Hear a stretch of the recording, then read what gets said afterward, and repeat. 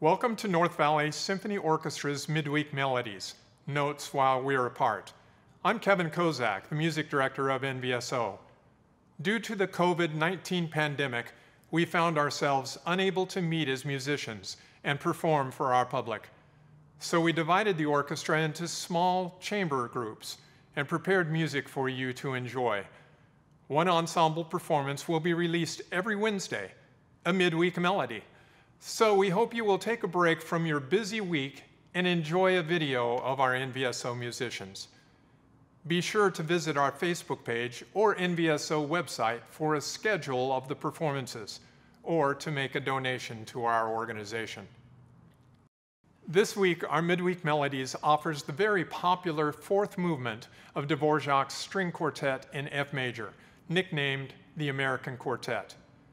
We chose to highlight this piece in honor of Martin Luther King Day. The piece was written in 1893 during Dvořák's time in the United States as the director of the National Conservatory in New York City. Dvořák spent a summer vacation in the town of Spillville, Iowa, where he wrote the New World Symphony, as well as this string quartet.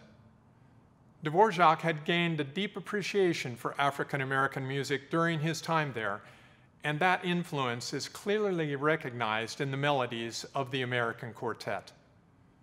The NVSO String Quartet is led by first violinist Ellen Hansberry, joined by second violinist Tracy Peterson, violist Carol Ruth, and cellist Ella Marincic.